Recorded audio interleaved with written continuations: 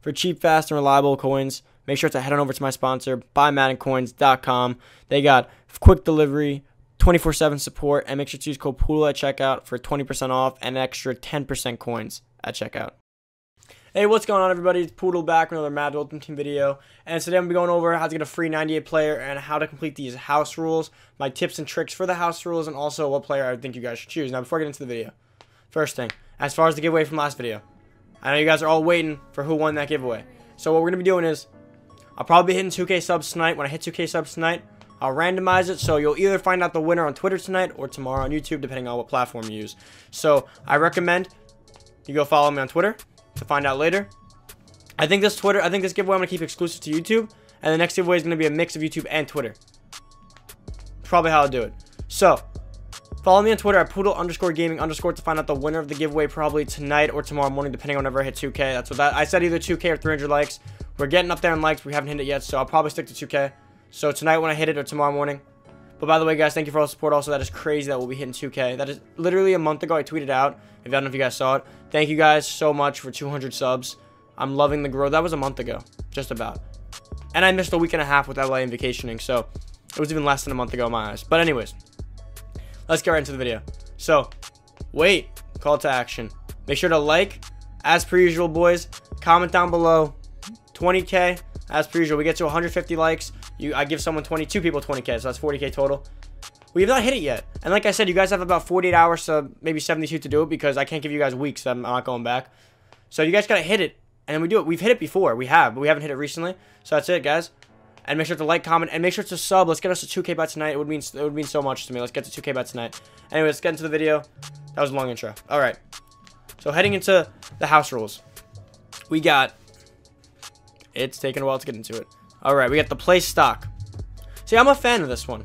It's interesting. So choose your play wisely. There's no audibles or hot rules here. Don't think about moving your defender pre-snap either. You'll have just 2 minutes per quarter this time, so you need to change up your play call strategy to score to win. So the way this changes it, it makes some of the most competitive players slightly less competitive, not by much, because the best players are going to be good at the game no matter what. Now, this makes the cheeseheads really bad at the game. So the guys that come out every play on defense in some pre-aligned nano blitz defense every single play, they can't do that, so their cheese blitzes won't work anymore. Their blitzes are going to have to be stock. Not as easy anymore. Your cross-manning, all that other stuff, getting guys in position, not going to work. So you have to run play stock. So people might not know how to play Madden stock. And I'm really good at playing Madden stock, because prior to this year, I used to just kind of play, just chill, just to play. So I'm used to running Madden stock. So like I know how to do both. I never started off really competitive. So this one will be fine for me. I don't know if I'm going to do it yet, just because of time constraints and making videos and school and stuff, but definitely a good one. Now, the way I'd go about this, you know what, you're gonna want to call play with all good routes. Like you can't call plays that you're used to. Like, let's say, patch sale, whatever. People still use that one, but you can't call plays with. You need a play that has a little bit of everything. So you need a deep, an under, and a middle route, right? As per usual. Now you can't do things like when you have the deep corner to the left and you have the guy going under and the guy running on a streak, where you completely break defenses. All that stuff's gone. Like you can't audible to a crosser. So if you like crossers, you better have a play with built-in crosser. You're gonna have to pick plays that have. Or if you want to do cheese, you're going to have to pick plays that have the cheese already in it. You can't hot route with route expert and stuff to all the things you want. So remember that. It's going to hurt the cheesy players. It'll make the worst players a little bit better at the game. So the players that don't already do this actually will be better in this challenge, because they already don't do it. So it kind of evens it out for them. But the more competitive players are still going to be able to do really good on this, considering the more competitive players beat kids who are doing it back to them. So if they can't do it, it's a lot easier. I level up the playing ground.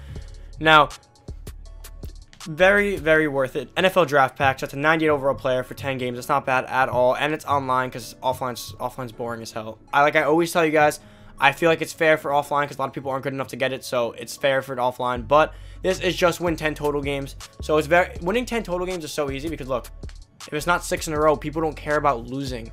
So let's say like the best player in the world could literally lose it. If you score on him in the first minute, he'll just quit the game and start over. It's that simple. Why would you stay in a game that's going to be competitive is what people have the mindset of right now. So you could literally just go into a game, score right away. Doesn't work out, you quit. So simple. It's the simplest thing right now. I've even done it, not to say I like quitting, but it's simple. You go into the game. They start with the ball. If you pick them off, you score, they quit. Vice versa. Some kids will stay to the end, so sometimes you just want to leave. Like, even a game that you're going to win, you could just leave it, because why play 4 quarters and you can get this knocked down under 2 to 3 hours if you do it right. Now, is it worth it? 100%. Like I said, 98, 40k coins, and 20 trophies. And it could be another 40k if you get another 6 wins, because you got to get another 4 anyways. That's if you win in a row. If you don't, it's whatever. If you just get 1, 1, 1, 1, 1, it'll still be about, if you just get 1 win every time, it'll still be 10 times 5, which is 50k. So that is still actually really good now that I think about it. Did I do that right? 1 win, 10 times, 5k. So it looks like it'd be better to get 1 win 5 times rather than two wins 3 times, which doesn't really make sense to me. Huh. 50k, 2 times 5, 5 times 7. No, it looks like it's about the same. That doesn't make sense. Whatever. You get the point. 1 win 5 times, still a good amount of coins. Anyways, now for the player that I would be choosing. I did this with the other ones and there was the first 3. I'm gonna give you my preference if you have the options of who I would go with for who's the most meta card right now that I'd rather stick with right now. Because personally, a lot of those cards aren't that useful. So starting from the beginning, actually I'll start from the top. So Richard Sherman, Delaney Walker, John Sullivan. I'm getting into John Sullivan real fast. I honestly might take John Sullivan just because he's a center. Who likes buying centers? You can get a endgame center, probably the best center in the game or very close to it, for free. I'd probably go John Sullivan. Now, Delaney Walker. If you have a Titans team, obviously. I like him because of his run blocking and stuff, but at that point, you probably have the Gronk. Delaney Walker's okay, but out of these 3, it wouldn't be my choice. It would probably be John Sullivan, and I would never go with Richard Sherman just because of his usual speed issues. Like, even with sprints, that's still only 95. Like, he's not bad because he's so tall. Like, the height combats it, but I don't know if I'd go. I mean, Richard Sherman's still really good, but it's just hard when you look at this. Like, if you compare it to, let's say, Champ. Champ is not that far off except for press. And, I mean, his jumping and his height's crazy. Richard Sherman's nice. I mean, if you have a 49ers team, I'd probably take Sherman. Just put Sprinter on and power him up. If you could power him up and put Sprinter, I'd take Sherman. If you're going to use him stock, probably not. Here, I already went over this. I would take Joey Bosa or Quentin Nelson. The first one being Quentin Nelson, just because, again, Jimmy Smith, not all that useful compared to other cornerbacks. Joey Bosa's a stud, but, I mean, at this point in the year, you probably have your left end. If you don't, Joey Bosa's a beast. And Quentin Nelson's a left guard. You can never go wrong with a good lineman. Now here. AP. Beast of a card. But there's just too many running backs. There's Saquon Barkley. There's Ricky Williams. There's a lot of people have Christian McCaffrey when they give out the free halfback for that one house rules. A lot of people have, what else is there? I'm blanking. Oh, Barry Sanders from a while back. Chris Johnson's. There's so many opportunities to have gotten cheap running backs that it's so at this point in the game, it's very hard to justify a running back. They all have 99 speed. I mean, it's hard to justify. Now, DeAndre Hopkins, beast of a card, powered up with training, 98 speed, but there's not much of a difference. Like, if you don't have other wide receivers, yeah, sure, it's fine. But compare him to Calvin. Calvin's literally the same thing, but faster. Well, they're going to be the same speed, right? Powered up. They're going to have a 95 plus sprinter. They're going to both have 98s. But Calvin's the same thing. So if you have a preference for height, which you probably do, I would go with Calvin over him. And Odell's obviously better. Odell's the GOAT. But the only thing is the height. But the height, 5'11 to 6'1 doesn't really bother me too much. It's more of a 6'1 to 6'5 that would throw me off. Now for the final card, Roquan Smith. He's a beast. One of the best middle linebackers in the game. The only issue with him is position availability.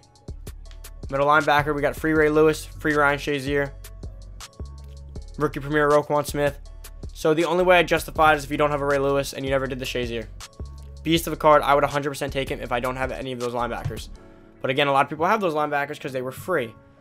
Ray Lewis is most part free besides the initial training. And Ryan Shazier, free for just playing the game. So if you have both of them, it's kind of dumb at this point to even try. But those are my picks, boys. So that's it for the video. Thank you so much for watching. If you liked, make sure to comment 20K down below. Make sure to like the video. Get us 150 likes to hit the like goal. And let's make sure to subscribe. And let's get me to 2K by tonight. It would mean so much.